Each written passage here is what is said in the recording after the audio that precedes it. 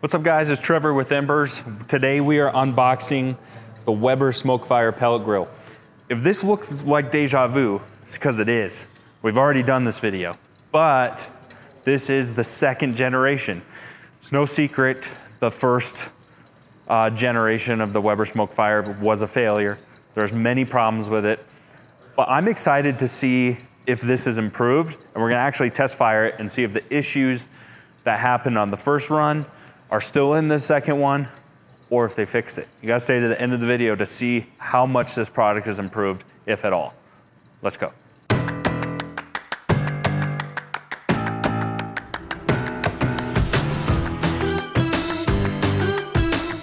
So like we said, this is sort of deja vu because this is the version 2.0, second generation Weber Smokefire.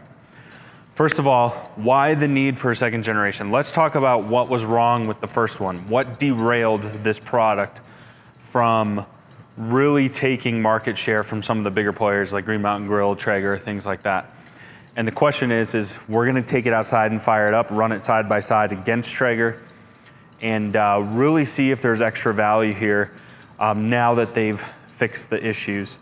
And that's important. That's the reason I wanna know that is because when I originally tested this over a year ago, I thought the product had good bones. I thought it was well designed. But obviously, as soon as they got out into consumers' hands like yours, there's a ton of issues with them that needed to be fixed. And so once they were field tested. So now they fixed those issues, let's see if this really is a superior product and if Weber's really onto something here. Before we dive in, don't forget to subscribe. You guys gotta subscribe, thumbs up this video, it helps us out a ton.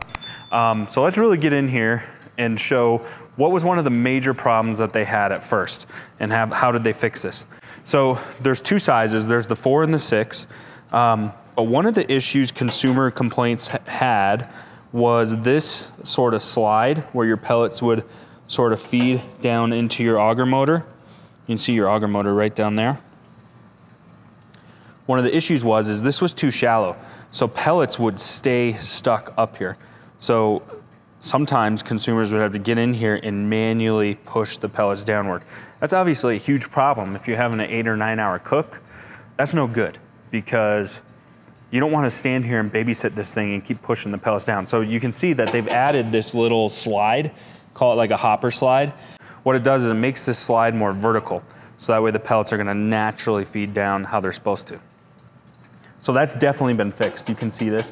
And then they also fixed ones that were out in the field. So they would send you this to fix it. So my complaint with it though all along, which is many of the complaints that you guys had, was how in the heck did that get missed, right? Wouldn't you be able to know, Elijah, if you're field testing these or testing these in some sort of R&D department? It'd be pretty obvious that your pellets aren't feeding. So I don't know how that got missed, but the important thing is that Weber fixed it. Also, they had a whole new team sort of work on this product. So the original team that was on this product no longer is working on it. And they sort of had a new team fix all the issues and make it better. So that's one of the biggest complaints that we had with the original model. Obviously that's been fixed, so that's no longer an issue. While we're in here, what's really cool too, see this? This is a pellet sensor. So this is a really nice feature because it's gonna tell us or alert us on our phone and our device, which we'll get into our software in a minute. This is gonna tell you when your pellets are low. That's a really handy little tip, very helpful. Also, while we're in here, you can see this is a nice little clean out. So if you wanted to change flavors, all you gotta do is pull this guy out and your pellets are gonna drop down in a bucket or something. So that's a really nice feature. All right, what was another issue that was going on with the Weber Smokefire originally that we need to talk about? So we're gonna talk about all the issues first, how they were rectified, and then we'll talk about some of the advantage of this product overall. So let's get under the hood here. Okay, so let's get in here. You can't see it that well because it's already assembled. But see, this is where our auger feeds.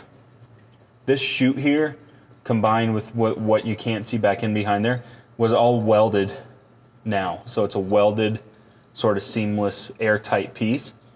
Used to be 2 pieces. So The issue they had with that is being two pieces, it allowed for oxygen in there, it allowed for moisture to get in there, and then that would create irregularities within your temperatures. Obviously that's a problem with the pellet smoker because the best features of a pellet smoker is that it essentially works like an oven and it's gonna hold temp like a champ. So if this thing's all over the place, it sort of obsoletes the idea of having a pellet smoker. Again, not sure how that got missed, but it was corrected. And we're gonna test fire it and make sure it was. So that's another big thing that they did. Also, another improvement, and this is not something that you can see visually, but another complaint they had along with those irregular temperature swings, another reason that that happened was because of issues with the software and firmware. So that's more on the computer side or the software side of things. Again, it's not something that you can visually see. Again, we're gonna test this, but the idea is that has been fixed. So all you consumers out there that were getting error codes or massive temperature swings, you set it to 400 and it won't get above 2, that's apparently been rectified. Again, we're gonna take it outside and test it. So again, that's a big improvement, is the way they've updated the firmware and software on the machine itself. Now another issue that, or another improvement that they worked on is, this wasn't so much an issue initially, but some way that they added value is you can see down here, you can see here's what's called like your hot rod or your igniter down in that burn pot. But essentially they give us 2 freebies. So the reason why this is important is because with all pellet smokers, the #1 thing that I see go out is your igniter or your heating element. So these go out, it just happens with all pellet smokers, Traegers do it too all the time. So the fact that you got 2 freebies saves you 2 phone calls to wait to get a warranty. It's really easy to swap in and out. The annoying thing is when you have to get them warrantied, is the time where you don't have product, well, your product has downtime. So this saves you more so from downtime than it does so much cost because these are warrantied anyways, but you already have 2 handy. The other cool change that they made is you used to get 1 meat probe, now you get 2 meat probe standards. Again, this is a really small little feature, but they're adding value to the product because they're just giving you more things standard for free, which is cool. So those are the things that they either changed that desperately needed to be fixed, and then a couple things that they did to sort of add some value. So to me, after we test fire this, I'll have my final conclusion on it. We're gonna stack it again up against the Traeger to really see where they fall in the marketplace as far as this kind of product. But to me, on paper, they've done enough to make this a really cool product because again, I thought they had good bones originally. This product was well designed. Let's go over some of the cool things that made this a cool product originally, and then of course the issues sort of squashed it, but those should be fixed now. Let's go over some of the things we liked about this product from the beginning anyways. All right, let's start with the aesthetics. So I've always thought that this was a pretty sharp looking grill. You know, it sort of has that trademark Weber enamel finish, and we've done this in like on our Kamados, but we'll just show you with the knife here. So you can see this thing is like totally scratch resistant. Oh, dude, you see that scratch? I'm just kidding, it didn't scratch, I made that up. This thing's completely scratch resistant. So what's cool about that is 5–10 years down the line, if you still have this grill, it's always gonna look sharp. It's always gonna look good as new. So this enamel always cleans up very well.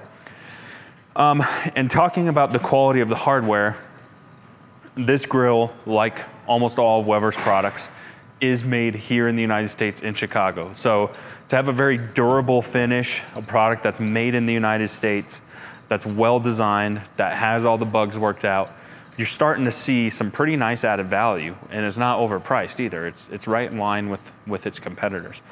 Some other cool features that we like. I do like sort of this concealable ashtray, so your ash is gonna dump into here. And that's really nice because it's completely concealed and hidden. You don't have, they say, like an exposed grease tray that animals can get into or anything. That's actually a pretty nice design. It is gonna be a rear draft system, so it is gonna draft off the back of this grill, which we'll show you a close-up of that. But essentially, this is where it's gonna exhaust. And speaking of software, which we'll talk about the app when we fire it up, but they do have kind of like Traeger Super Smoke mode.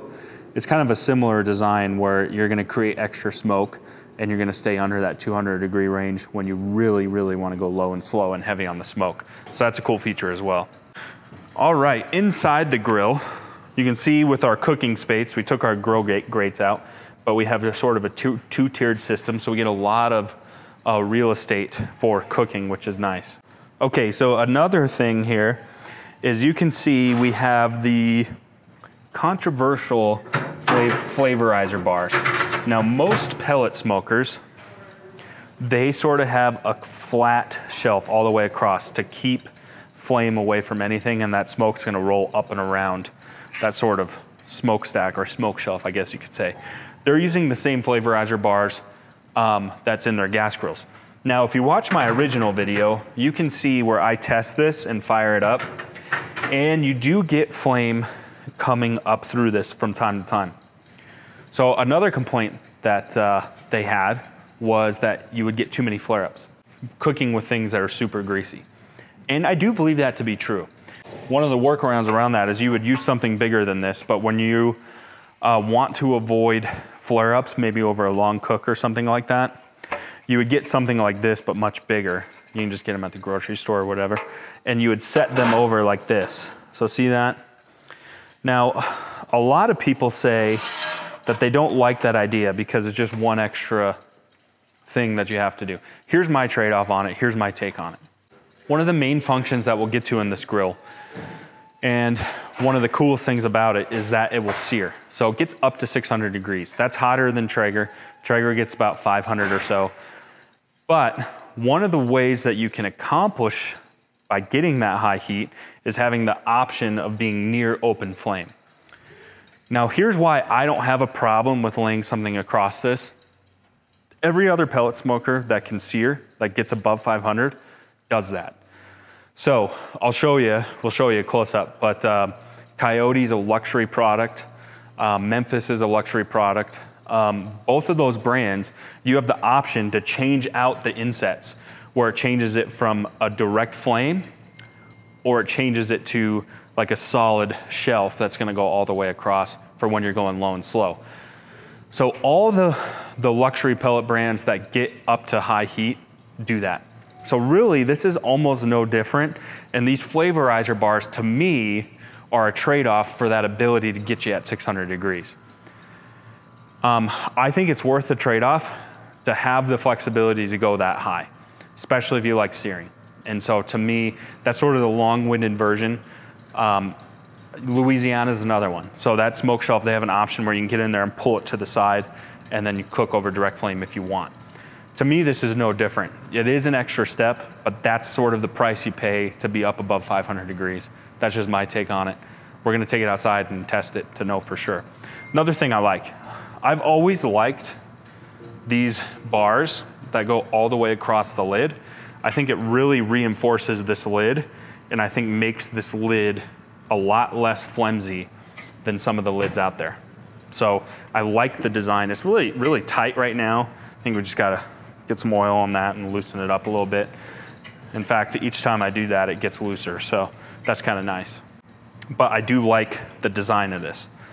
And then lastly, talking about this hopper, or talking about the auger motor, you notice the auger motor points upwards, and then it sort of goes down this slide into your burn pot. That has two advantages. One, this auger motor is super short, so the pellets don't have a long way to run, which means your startup times are gonna be shorter, which is nice. And the other thing, because pellets can't backfeed into there, it's gonna help with jamming, and it's also gonna help with the idea is when they're running horizontally, you can get backdrafts or fires going in there. When that's going vertically like that, it stops that from happening. So those are the advantages. All right, enough talking. We've talked about the hardware plenty. Should we take these outside and fire them up? Yes, sir. What do you think, Elijah? Should we do it? Yep. All right, get this guy, get the Traeger, let's get them side by side, let's get them fired up and show you the differences between the machines.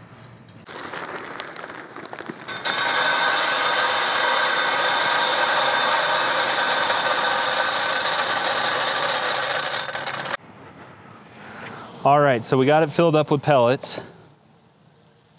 So let's check this out. Let's see how easy this is. Looks like it's giving us a QR code. So what's cool is this is the same app that they use for their new smart grills, which we have a review on. If you guys want to check them out, we got some new updated smart grill reviews coming, a little more in-depth type stuff that we didn't do the first time, which we want to make sure we do. All right, let's pair the device. All right, so paired super easy. We'll show you manually too, so you can use this either way. It says push dial to set barbecue temperature. So we're gonna do that. And what I wanna test is getting this puppy as hot as possible. So let's set it to 600. And again, remember we had issues with temperature consistency. So we wanna see how fast it gets to 600 and if it will stay and do what it says. While it's doing that, let's fire up the Traeger. Now it's cool here, this Traeger we cook on this all the time. So this Traeger has a little bit of a head start because the auger is already primed with pellets. But what I wanna see is if this guy actually feeds a little faster than it should. So again, we're gonna crank this one up as hot as it goes. We're gonna ignite it. And they're off. Now what I'm looking for is if this actually does go a little bit faster, but again, it's not apples to apples because it doesn't have pellets filled up already. Okay, so we're 8 minutes in. Check this out. Whew, Traeger's getting going. 285. So we're well within cooking level. So with the auger motor completely dry and completely empty, you'll be cooking in less than 10 minutes. You won't be searing in less than 10 minutes, but you'll be at appropriate cooking levels in less than 10 minutes. That's impressive. Let's see what the Traeger's doing. Uh-oh. She's still igniting, which is normal. This is how long it normally takes, a good 10, 15 minutes to get your Traeger going. But I'm impressed with the speed so far.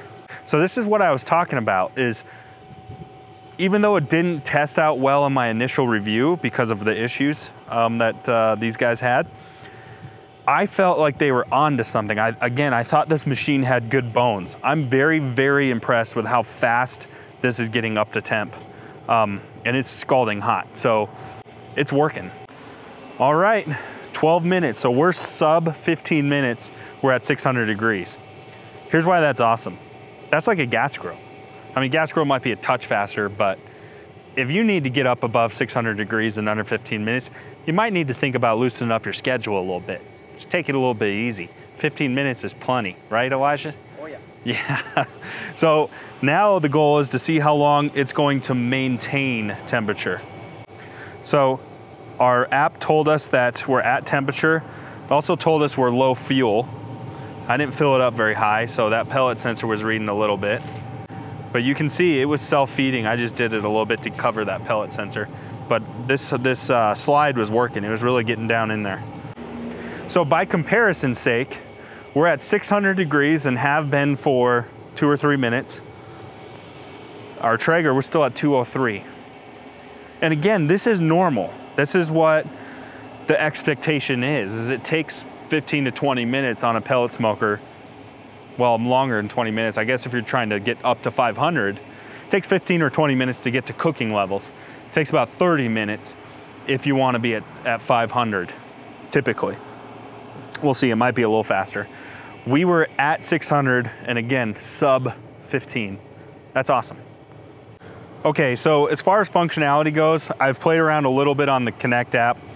The Connect app works very similar to the Traeger app. I wouldn't say one's better than the other. They both are very, very high functioning. Essentially what we can do is we can set the temperature of the grill. Our app will notify us when we reach temperature. Our app is also gonna notify us in here when our pellets are low, so we'll get an alert on our phone, which is helpful. Both grills do that. We can set the temperatures of our 4 meat probes, which is really cool because it's gonna tell us or alert us when we reach an internal desired temperature. And again, you can adjust all of that on your phone. So that makes this a smart grill, in my opinion, is when we can control the meat probe temperature. Well, we don't control the meat probe, it alerts us with our meat probe temperature. We can control the temperature of the grill, and we get alerts when our fuel is low. So that's really helpful. Traeger does all of that as well. I would say the one thing the Weber is gonna give you from a functionality standpoint is we have the option for 4 different meat probes. With our Traeger, we only have 1. So you can see we are going on 20 minutes and we are at 330 degrees and we are holding strong at 600. Okay, so both grills got to temp. You can see the Traeger did take a little bit longer. This guy's holding strong at 600, this guy's holding strong at 500. So you can see that we're getting a higher temperature range. We got there quicker and we're getting pretty much the same functionality. And again, for a fraction of the price. So I really do think Weber's onto something here now that they've fixed these issues. I think this is a much, much improved product. And if you're in that $1,000 price range or so, take a really strong look at this, because in that price range, I don't know if you're gonna find a smoker that's gonna get hotter, that's also made in the United States. There's a couple out there, but Weber's definitely near the top of the list when it comes to that. Awesome product. I'm very happy with the improvements they've made. And incidentally, if you go on Weber's website and you look at the customer reviews or the star rating that they've put on their website for this particular product, obviously with the first gen, it was failure. It was like 1.2, 1.3 stars. They're at like 4.2, 4.4 stars on these products. So from a consumer feedback standpoint, it's not just me saying that. The products out in the field, the consumer satisfaction is way up. Obviously, this is our initial test fire. If you have extensive use with the second generation out in the field, please leave a comment below. It's gonna help our viewers and they can actually see what's actually field tested out there. So feel free to leave a comment, let us know what you think. But all in all, I would stack this up against any other pellet smoker in that $1,000 price range all day long. If you're in the local Colorado area, we'll include links where you can buy this on our website, or you can come into our showroom and purchase them here. If you're not local and you need this product shipped, we'll also include links for that as well, where this product can get shipped out to you. Thanks so much for watching. Stay tuned for more videos. Make sure you guys subscribe.